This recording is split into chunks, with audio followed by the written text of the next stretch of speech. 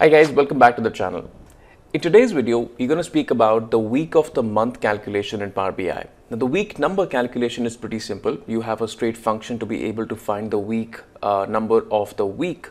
But in case you'd like to find the week of the month, which is where the week resets every single month. So let's just say that you have four or five weeks in a month, and after every month the week resets to the first week. How do you do that kind of thing in Power BI? Let's take a look.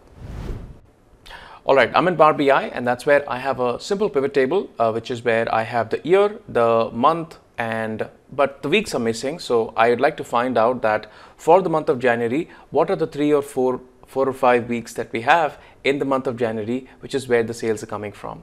Now we'll actually start to create that logic in Excel and implement the same concept in Power BI. Let's just jump over to Excel and try to understand that in case we want to have weeks of the month, not week of the year, how do we do that?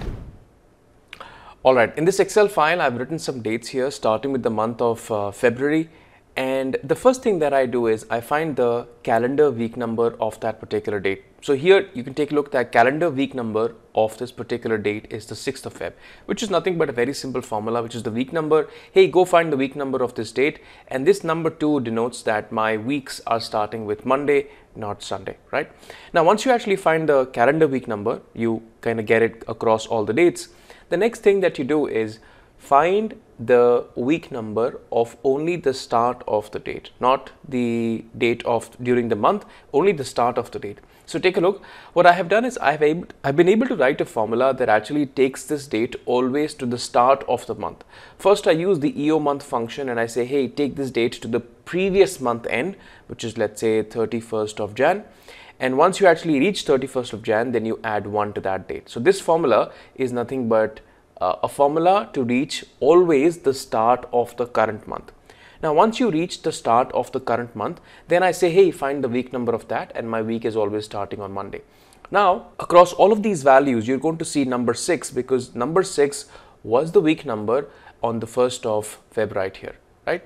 Now, you're going to see that once I actually take a difference from this number to this number, we're going to have, let's say, this particular value. So if I just maybe say 6 minus 6 plus 1, that is going to be week number 1. But as soon as the week changes to 7 minus 6 is equals to plus 1 is equals to the second week of the month, and then the third week of the month, the fourth week of the month, the fifth week of the month. The same logic can be applied in Power BI. Guess what? All of these functions, the week number functions, the EO month functions, are also available in Power BI, and we're going to make use of these functions.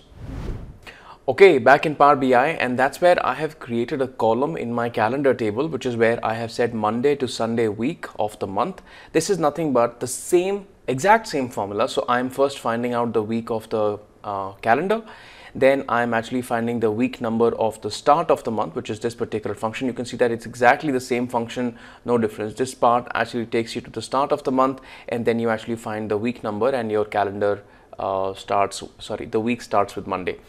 All right, and that's all about it. This actually gives you that what week are you in of that particular month. So the first week of the month, the first week of the month, the second week of the month, the third week of the month, fourth, and then fifth one, right? And then you reset back to 1. All right, now if you actually take this particular column and use that in your pivot table, so I can just do that, and you're going to see that you are now seeing the week of the month sales, in your data set, in your pivot table, right? All right, a twist to that particular problem could be that the week starts with whatever day of the month, the starting day of the month. So if the starting day of the month is actually a Tuesday, then the weeks are going to start from Tuesday and end on Monday. So this becomes the first week of the month. This becomes the second week of the month, and this actually becomes the third week of the month, so on and so forth. Now we're going to take a look at a slightly different approach, which is where the weeks are going to start on the very first day of the month and carry on for 7 days, and that's how the week is going to be calculated. Alright, back in my Power BI, and that's where I have created another column, which is the 7-day week. Since let's just start to write a ridiculously simple formula that actually does the job. So the first thing that I'm going to do is first find that what day of the month is it. So in terms of the first day of the month, the second day of the month, so on and so forth. The maximum number of days that you're can get in a month is 31 days. So that's what is the answer that I'm expecting. So I'm just going to write the day function, not the data table, the day function. And in the day function, I'm going to write maybe the calendar date, close the bracket, press enter. And you're going to see that I get the days of the month. So right from the first day of the month till the 31st of the day of the month, and it kind of resets to 1 again. Once I've been able to find the day of the month, the next thing that I'm going to do is I'm going to do a grouping of the days in the factor of 7. What do I mean by that? The first 7 days are going to be marked as 7. The next 7 days are going to be marked as 14, which is the next multiplier of 7. And the next 7 days are going to be marked as 21, so on and so forth. Why am I doing this? Because in 1 week there are 7 days and the week actually starts with the first of the month. So that's why I'm actually doing like a multiplier of 7. How do I do that? There is a very interesting function available in Power BI and in Excel. That function is called the ceiling function. The ceiling function says that, hey, what's your number? And this is my month number, like the day number of the month, whatever between 1 to 31.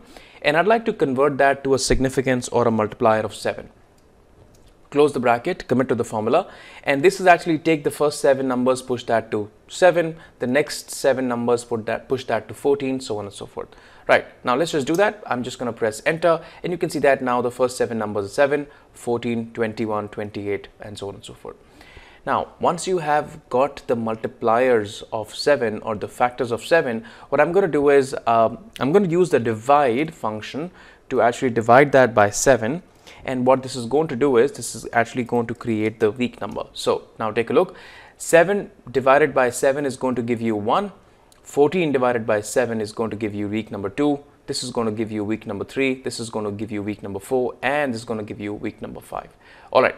Now, if I now press enter, you're going to get the weeks. This actually is the answer. Now, the difference between Monday to Sunday week is that you're starting the week always on a Monday. There could be a spillover of the week, which is where one day of the month towards the end could be a Monday, and that could actually end up in the 6th week of the month. But here you're always going to have a maximum of 5 weeks in a month. So let's just take a look at the output.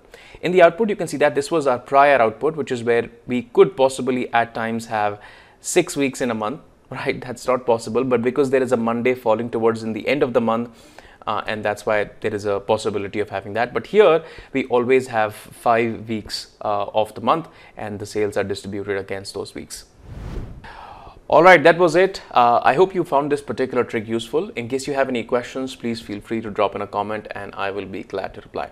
In the end, a quick shout about my DAX and my Power Query courses. In case you're starting out with Power BI and you would like to learn DAX and Power Query right from scratch, build up your fundamentals first, and then proceed on to solving more challenging, more complex problems of your data, I'd highly recommend that you check out my courses. It's going to be highly beneficial. Thanks so much for sticking around, and I'll catch you guys in the next one. Cheers.